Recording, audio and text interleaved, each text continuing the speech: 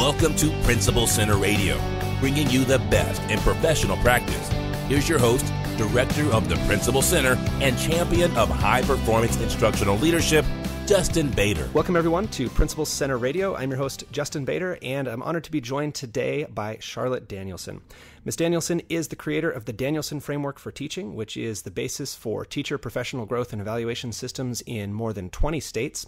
A former economist and a graduate of Cornell, Oxford, and Rutgers, Ms. Danielson has taught at all levels from kindergarten through university and is today an internationally recognized expert in the area of teacher effectiveness, specializing in the design of teacher evaluation systems that both ensure teacher quality and promote professional learning.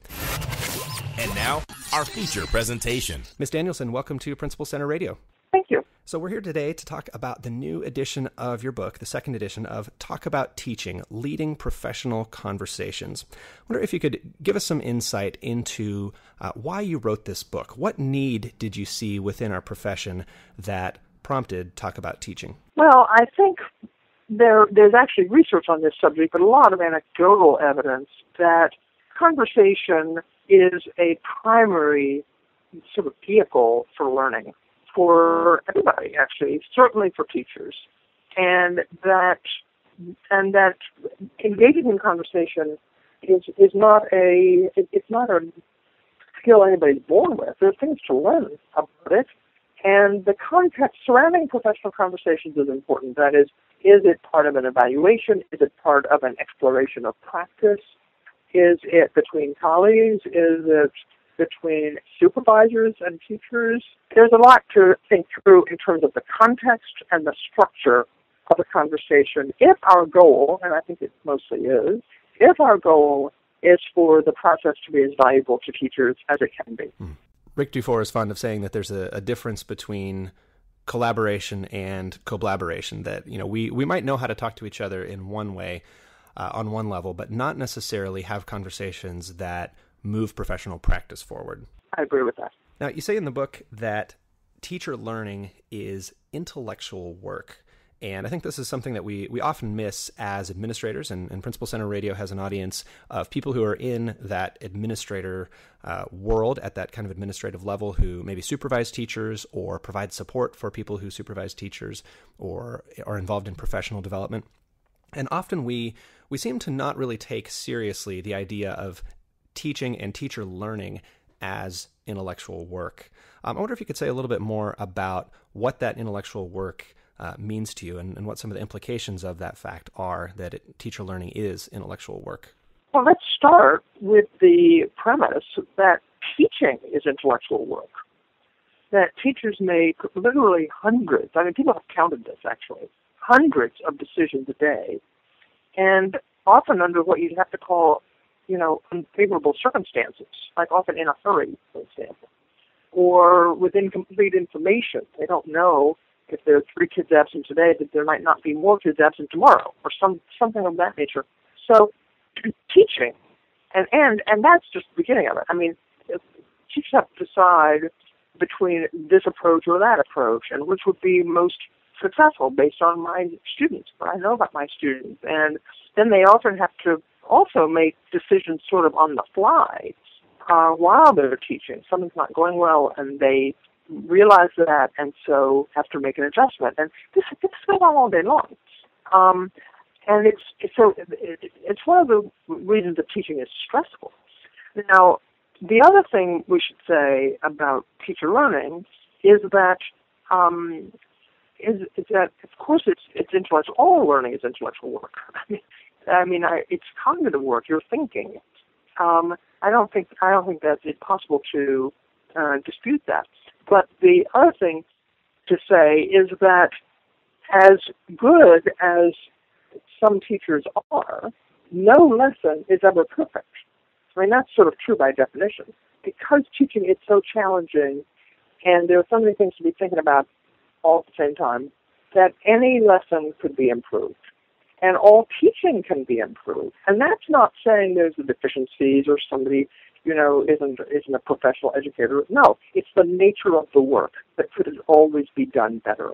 And so I see the role of anybody in a leadership position in schools, whether it's teacher leaders or administrators or supervisors or coaches or mentors or anyone, to be contributing to a culture of professional inquiry in which adult learning, teacher learning is, as well as student learning, obviously, but teacher learning is part of the mission. And that requires a culture for learning, and it involves practices that will promote learning. And I would go so far as to say that most of what we do, and call it teacher evaluation, no matter if we pay lip service to the notion that the reason we do teacher evaluation is to strengthen teaching, the procedures we mostly use tend to shut learning down. That is, top-down, judgmental, sort of diagnostic, like, here's what I saw, here's something you should do differently, here are some resources, almost a medical model of diagnosis and prescription. I don't think that's actually very productive for learning. And so I think it's one reason that teachers don't particularly engage with the process. Well, let's talk about that some more, because I'm sure to a few teachers out there, your name is almost a bad word, because I know, it the is. system that they're evaluated under is named after you, but is not necessarily consistent with what you're talking about here. And I remember hearing you say in person in presentations that I've heard you give that, if you have a punitive and negative system, adding the Danielson Framework to it is not necessarily going to, to fix that single-handedly. What are some of the premises that you think we need to base our professional growth and evaluation systems on? Because we do have a legacy of kind of, judgment and punishment, honestly, when, typically our evaluation systems have been satisfactory or unsatisfactory. There are rewards and consequences for better or worse evaluations. How would you reframe that? How do you ask people who are adopting your system to frame that, that set of decisions that they're making when they're designing a new evaluation system to optimize for professional growth? First of all, let's just be really clear about a couple of points. In my view, schools and school districts have an absolute obligation to ensure good teaching. That is, there has to be a system for quality assurance. I would never argue that anything goes and that we don't need that. That simply isn't true. We do. That is, any superintendent or commissioner of education in the state, or indeed any principal, needs to be able to say to his or her public at any moment that everybody who teaches here is good. And here's how we know. We have a system. And here's what the system is. Here's how we ensure quality. Now, we have to define quality, and people have used my framework to do that, and I welcome that so long as the way they do it doesn't undermine the very goal they're trying to achieve, which is to help teaching be better. But no. So let's just be really clear that I do not intend ever to suggest that we can fudge on the issue of quality assurance. We can't. We're public institutions. We take public money. The public has a right to expect good teaching. I think that's pretty straightforward. What we have to do, though, is do that in such a way that it actually does promote learning. And in my view, as soon that the important decision that gets made in a school district and that falls under teacher evaluation is what we could call the tenure decision or the continuing contract decision. That is, when teachers are set to move from probationary to continuing contract status, that's an important step, very important professional step for both the teacher, obviously, and for the school and for the district. And because once that decision has been made, most teachers have a assurance of ongoing employment, and they're really part of the permanent team. So you need to be sure as an administrator you're getting the right people on the bus. And you need to be clear about that. But once you've made that decision and you've got your team, then the entire emphasis, in my view, should be around professional learning. And you should then structure whatever you have to do for evaluation, for periodic checks, as you do those, but you put most of your HR emphasis on professional growth. And then we have to think, well, what promotes that?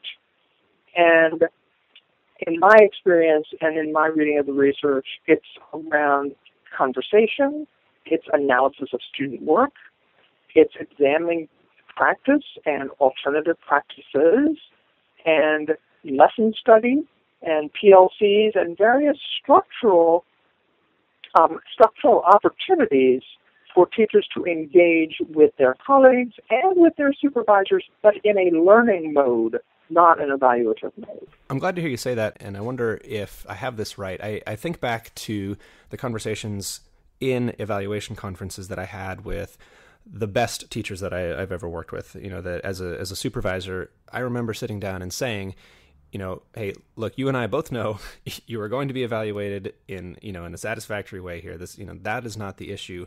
So let's focus 100% on growth. Let's not even worry about whether we're going to hit every bullet point in our evaluation form. That's my job. I'll write, what I need to write. But every confidence is there that you're satisfactory. So let's focus on growth. Is that the way to handle the rest of the evaluation process? I mean, is it okay once we have satisfied our own curiosity, as to whether we are continuing to employ someone who's doing a good job? Is it okay to just set that aside and say, okay, now let's focus on growth? I would. I call that the presumption of competence. You're presuming, presumption of competence, that you're making a presumption and you're saying it out loud. And I see no reason not to say it out loud. That we both know I don't quite know how to say this so it doesn't sound too condescending, but you're certainly good enough. We have a standard for that. And I don't know what, people might disagree about that, what that is. Most people, when they use my framework, put the good enough at somewhere like proficient level. Although, let's keep something in mind here, that when teachers have a new assignment, shift grade levels, for example, or are teaching a new course at the secondary level, it doesn't start off good. We ought to be honest about that. Many teachers will sort of revert, if you want to think of it that way, to a basic level performance because they're essentially a new teacher at that level. And they're doing everything for the first time, and so it's just like with the new teacher, sometimes it's a little rough and a little inconsistent, and it takes usually a couple months for somebody to get their feet under them in a new assignment. And so another scenario is that if you're doing an observation of a lesson that the teacher's never taught before, but would really like to use the observation as an opportunity for conversation about it and how it could have been strengthened, they're not going to do something new or take a risk, basically, if they're being judged in a high-stakes way. But if they're being observed and they know that it's safe, it's just like in component 2A for students. People need to be safe in order to learn. That fear shuts people down. And so your suggestion of taking that judgmental stance off the table, or I call it, an acceptance of competence, a presumption of competence, yes, I think what that does is it opens it up and it removes the fear. I think that's very important to do. So it's about setting up the culture in the school for learning, and that involves safety for everyone, for the teacher, certainly for the kids, but for the teacher and in the teacher's relationship with a supervisor. Now that's why it's easier, though, for teachers to learn from each other or from mentors and coaches who don't have supervisory responsibilities, because they're not afraid of judgment, because the judgment's not involved. So I think we have to apply those principles to what we do in more formal observations if we're obliged to do those. I'm hearing two issues in what you're talking about there, that we do tend to learn better from our peers when there's not that fear, there's not that evaluative aspect to the relationship. But as I read the first couple of chapters of the book, I was struck by the importance of the expertise issue as well. And the second chapter is about power and leadership in schools in Talk About Teaching. How do you see those two issues of expertise and power becoming relevant for the instructional leadership work that administrators do with teachers? Well, let's start with expertise. It is a true statement that many teachers are more expert in what they teach than the principals who nominally supervise them. I think that's just true. And so if we're interested in using any kind of a process to help teachers improve their expertise, and I'm thinking both content and content pedagogical expertise here. That is, what are some of the new developments in how to teach science, for example? So yes, they're going to learn that more. They're going to learn more from colleagues or from other procedures, going to meetings, or it depends on what they teach and what expertise is available in the building or in the district that they can tap into. But there is an issue around expertise, and unless a supervisor is in fact expert in the subject or the level, that is, many kindergarten teachers and first grade teachers know more about early childhood learning and development than their principals, who might have been, a middle school social studies teacher or something, just doesn't have that background. There's a lot to know about early learning.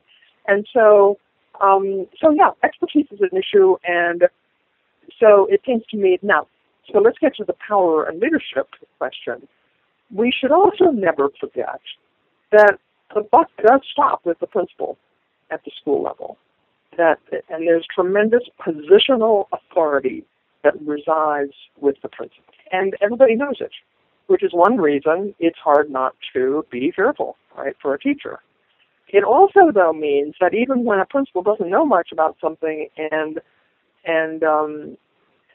doesn't have the relevant expertise, but wants to make a suggestion anyway, it might or might not be a good one, to be frank. I mean, let's be honest, right? And so these things are intertwined. Now, one of the points I make in the book that I borrowed from Councillor Giovanni, which I think is so powerful, is that if you think of a pyramid of power, it seems to me that a more productive way to think about it is that it's not so much that the principal has power, although that's true, but if we can think of it instead that the ideas have power, and the principal's job is to help everybody articulate the ideas. Like, what are the ideas around student learning, around what's important to learn, about how we can best, improve what we know about teaching? Those ideas, now principals have the positional authority to make some of those things happen. They can arrange a schedule so teachers have opportunities to work with each other, even if what they learn when they work with each other is not coming directly from the principal, but it's coming from a structure, let's say a lesson study structure, that the principal has organized because he or she has the power to do that. Yeah, well, let's talk about those big ideas, and I think this seems to me to relate to the idea of culture, the idea of vision, the idea of values, and Keegan and Leahy's idea of how the way we talk shapes the way we work. And you have chapter 3 is about those big ideas.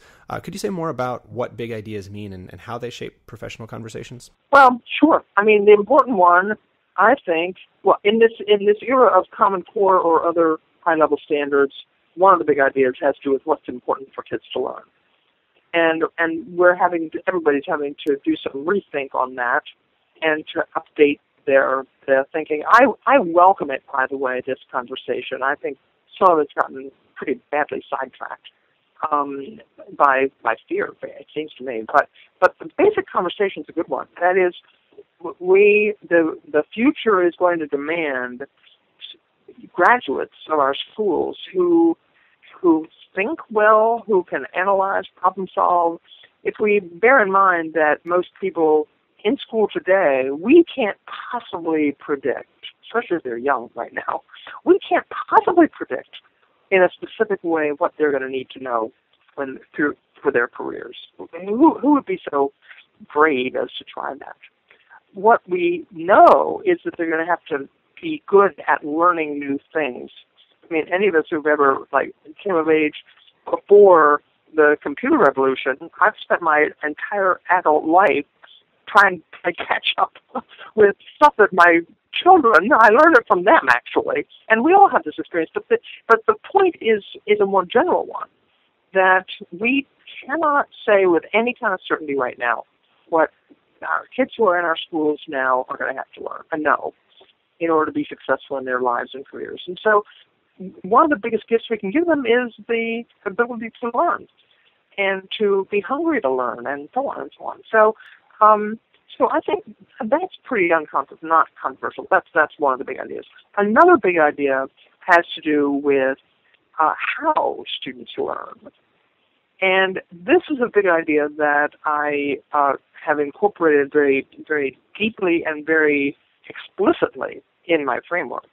And that is, and anybody who has raised kids knows this, or you've even observed young children in a non-school setting, you know that children are intellectually active, and physically active, of course, too, but intellectually active. They are naturally extremely curious. And in fact, it drives you nuts when they're about 3 years old, and they keep saying, why? You know, and you say, well, just because that's how it is. You know, you finally sort of give up. But they're very curious. And somehow, you know, I've never known an intellectually lazy 4-year-old. Now, I've known a lot of intellectually lazy 14-year-olds.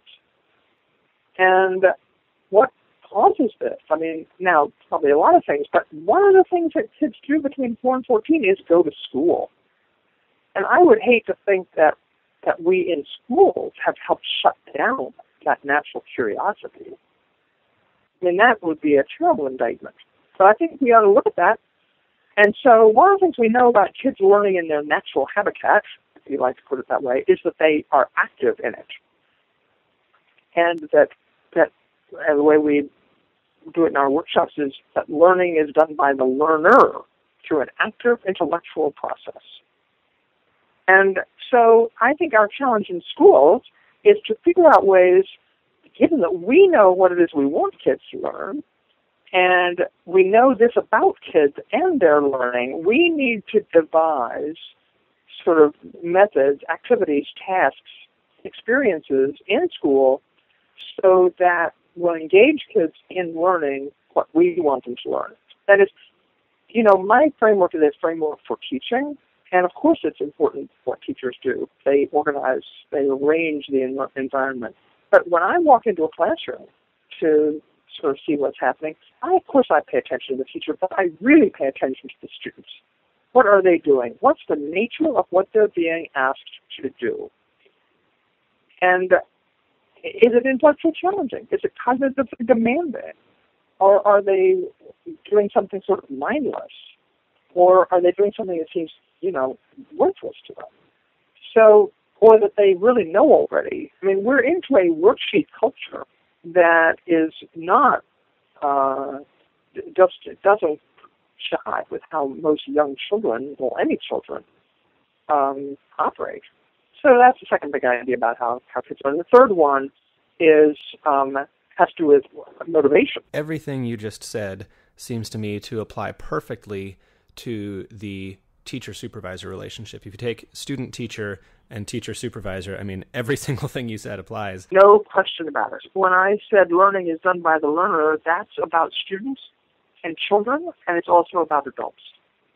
And so, which is why, if your supervisory relationship between a principal and a teacher is all about, if I'm the principal, I'm telling you what you should have done differently. In most... Who's doing the work? Who's doing the work, exactly. In many, let me put it that way, many observation evaluation systems, the principal does all the work. And so we actually shouldn't be surprised when teachers don't learn anything from it. Why should they? They're not doing anything. But they also, if they're also in an environment where they don't feel safe doing something, then of course there's going to be no learning. So I just think we have to change the paradigm a lot. And we could go on about big ideas, but those are the main ones. Would you be okay with concluding with talking a little bit about some of the kind of the how-to part in the latter portion of the book about skills and having different types of informal conversations and finding time? What do you think is best for people to hear from the latter part of the book once they understand that some of those framing ideas? Well, there's no question about it that time is the most valuable resource we have or don't have enough of. That is, it's the most precious resource for both teachers and administrators and our school leaders. And so finding time for conversation, both between supervisor and teacher or among teachers, is, in my view, the biggest challenge. The other thing to add, though, is that the time, sometimes people manage to find the time but don't use it very well. And so teachers meet on a Thursday afternoon, say grade level team meetings or something, and just sort of talk about the weekend coming up or something. That is, it has to be very structured. And facilitated conversation among teachers is more productive than just random free-for-all. So there's a real imperative, I think, for everybody in the school, not just school leaders, to learn how to conduct the conversations, and at what stage to inject some expertise into the conversation. Right, and I think that's why we see the popularity and the power of things like professional learning communities and the structure that they provide. And I wanted to ask what your thoughts on this are for administrators. I think we often feel as administrators that people come to us and talk, and sometimes it's not really geared toward any particular mutual benefit or toward any kind of necessary outcome. Sometimes we have these conversations and we feel like they're not going anywhere professionally. We feel like they're not enhancing people's cognition and they're not enhancing people's practice. And we have these ways of, sometimes people just kind of want us to be their therapist. But I think also sometimes we get into kind of normal workplace conversational patterns, water cooler type patterns, how are you doing today? Don't work too hard, that really kind of conflict with our aims in terms of improvement. Do you have any advice for those informal conversations that we tend to get into as administrators that, maybe are a rapport building opportunity on one level, can they also be professional conversations, even if they're just quick and in the hallway? How do we kind of... I'm not sure a 5-minute conversation really has much potential for being really productive, just because there's, you want to dig into things. But I think the big idea there is for conversations of whatever length to be focused on solving problems of practice. That is, if I drop in on a classroom, if I drop in even for 10 minutes, I can have an interesting conversation with a teacher later. In fact, I was visiting the school once, and I wanted to go, get a sense of the school and the kinds of students the teachers were working with and the kinds of curriculum they had. I just dropped in on a bunch of classes and spent about half a day doing that. And got back to talk to the principal, and he wanted to know who his good teachers were. And I found that was not what I was focused on, and I didn't want to have that conversation with them. Because when I was in those classrooms, I wasn't thinking about where they were on my rubric. I wanted, and in the follow-up conversations with the teachers, I just wanted to ask them some questions. Like, okay, so tell me about those 3 kids in the back, or what did you do yesterday that led to this, or what are you planning to do tomorrow to follow up on the kids learning today, But the 3 kids in the back, that is, if there were some kids who really seemed to not be engaged, I was interested in the teacher's perspective on that, and the conversation might very well have, and often does, evolve into solving a problem, some sort of a problem that the teacher is having. And those conversations are almost always productive. First of all, they're problem. And by the way, that same notion of problem-based experiences is highly effective for students as well. Like you have a jar of beans and hold it up. How many beans do you think are in this jar? And so kids devise different methods of estimating how many beans are in the jar. That's engaging, even though it's completely irrelevant to anything. it's quite engaging because it's intellectually puzzling and challenging, and it sort of tickles the brain. And that kind of engagement in solving even a small problem is much more engaging to anybody as a learner, to students or adults, than me telling you anything. Yeah, and I think we enjoy those conversations more as administrators because we want to get to the point. We want to solve problems. We want to help people. We want to be supportive, and those are some of the better conversations, especially among what can be accomplished in a quick conversation. That's a great outcome. But I appreciate again the connections between adult learning and student learning. That some of the same big ideas. Oh yeah, it's the same. It's the same. I mean, adults are just bigger children. And but most of the learning principles apply, I think. I just don't see a difference. Could I ask, to go in a different direction? One thing I've always noticed and wondered about your framework is that relative to other frameworks for evaluation in particular, the framework for teaching is not very heavy in its emphasis on particular techniques or particular strategies. And I'm struck by the degree to which it's focused on, the conditions, the outcomes that are achieved by the practice that's taking place. Could you talk to us a little bit about why that is and why, compared to, say, Marzano's framework, which is very technique heavy, are you using this technique? Are you using that technique? Why did you go in a different direction with your framework? Well, there are a lot of ways to be good, and lots of techniques. Now, I do think that teachers need a repertoire of techniques. I do not dispute that for a moment. I just don't think that a framework for teaching is the place to put those techniques. That is, your goal is for students to be engaged in intellectual work. There are lots of ways to accomplish that. And I don't know. I've never talked to Bob Marzano, whom I know fairly well. I haven't ever asked him this question. What are the big ideas that undergird your instructional model? And I'm not sure what he'd say. I've tried to be very explicit about that, and also acknowledge that there are many paths to those aims, the aims of student intellectual engagement in important learning. I mean, that's a pretty tall order, and it's important and it's big.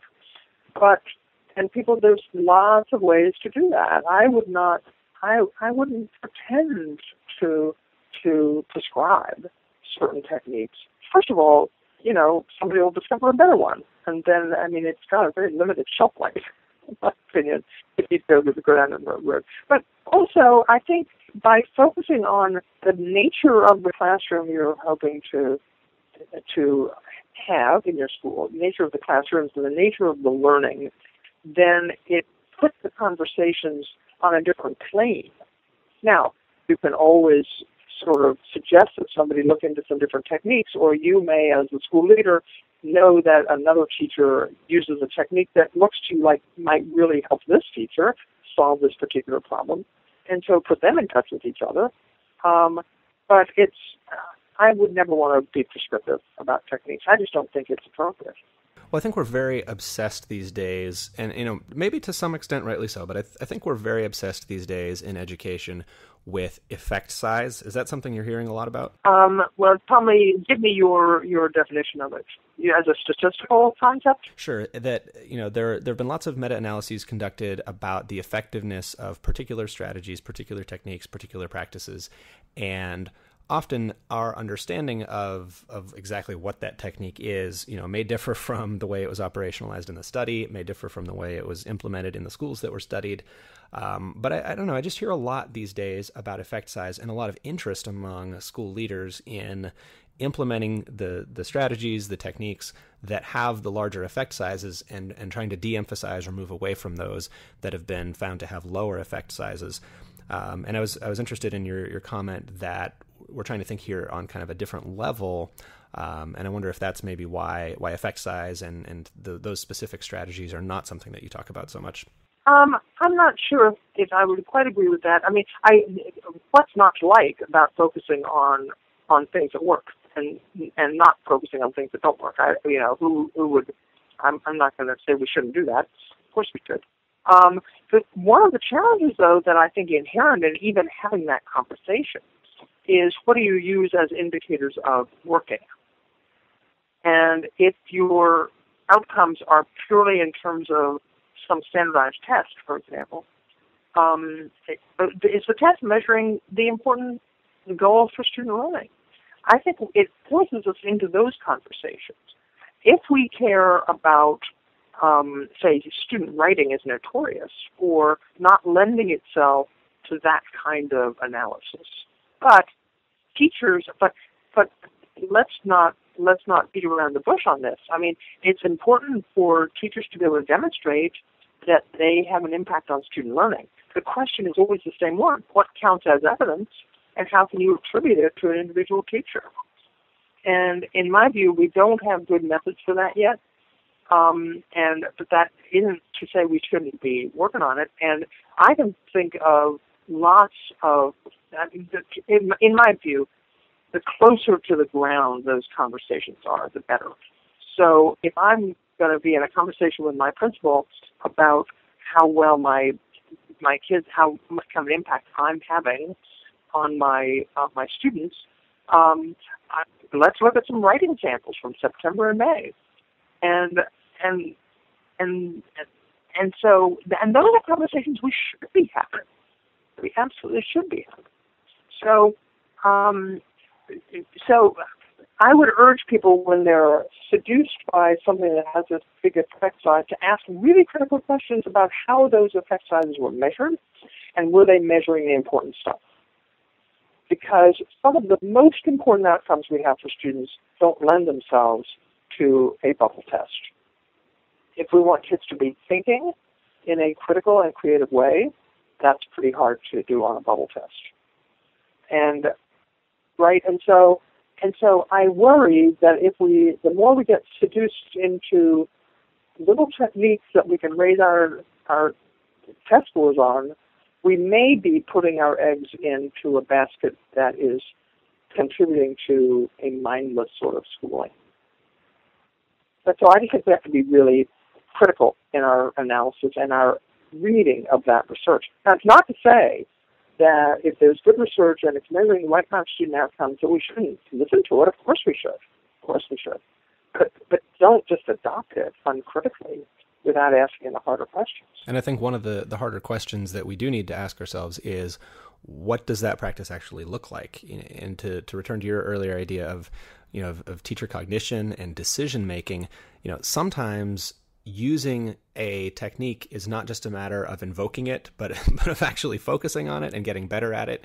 And the fidelity of implementation, I think, can vary dramatically. And of course, just because the meta-analysis shows a particular effect size doesn't mean we're going to achieve that effect size just because we invoke that strategy. We actually have to get good at it. And there's interesting research, as I'm sure you're aware, on what it takes to do something new well, like hours of practice, and sometimes like something relatively simple, like using wait time, for example, in questioning.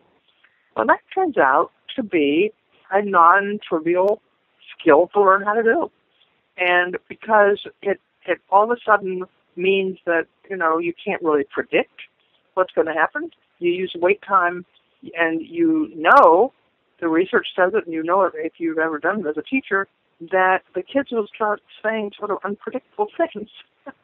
and for some teachers, that's a little scary. I think we just have to take all of it but pay attention to that research. And but then think about the implications of it, and as you point out, don't trivialize the role of practice and becoming familiar and doing it. I don't know what people. There's a rule of thumb about how long it takes to learn a new skill. It's long, no question about it. Well, I know we're running short on time, so I wanted to ask one final question, if I could. And usually this is more of a hypothetical question. I ask a lot of my guests, if you could have your way and have school administrators do one particular thing, and that's not as much of a hypothetical question for you because you've shaped so many of these systems that we're working within. But if you could have some more direct fiat power, What would you like to see all school administrators doing relative to the message that you have in your book, Talk About Teaching? What can we do that would make the biggest difference as one kind of takeaway? Well, if I could wave a wand and require everybody to do one thing, it would be for principals to require that their teachers observe a colleague teach twice a year. I mean, I'm making up the number, whatever it is. Just go visit another classroom, another teacher's classroom. And by the way, you'd have to set it up. You'd have to say, you find the time and let me know, and I'll take your class for 1 hour or one period. But the purpose of these observations would not be to give the visited teacher feedback or anything. It would be to learn from them, to see how they do things. So the observer is the learner, and then to engage in a conversation, and then to do a little reflection on that. What were some things you saw in that classroom that you think you could use or modify and use? And what are some things that you saw that teacher do, even if the teacher did them well, but that you are pretty sure will just not work in your classroom, and why not? And have a conversation about that. And I did try to actually sell this idea once to a high school faculty. I don't think I was successful. It's a hard sell because teachers are naturally nervous to have anybody visit their classroom, but it's part of creating a culture for learning, for adult learning, and a culture of inquiry. And I think that's the biggest challenge that principals have in moving practice forward, is to create, and having teachers observe one another is one way to have that culture. It's one expression of the culture. And there are, of course, many other things, but I think it's a single thing that, and I've talked to people who have done this, and they just love it. They say it's hard. The first time it's hard, and after that it's fabulous. Yeah, well, I think especially when there's that invitation to just go and listen for your own benefit, see what you can pick up and have a conversation about it, not to provide feedback to the person you're visiting, not to get into that, that kind of mindset, but really for your own learning benefit. And, if we compare that to our typical evaluation practice where the principal is doing all the work, the teacher is doing basically nothing that they care about, they're basically just enduring the process. This seems so much simpler and so much more impactful. So the book is Talk About Teaching, Leading Professional Conversations, 2nd edition.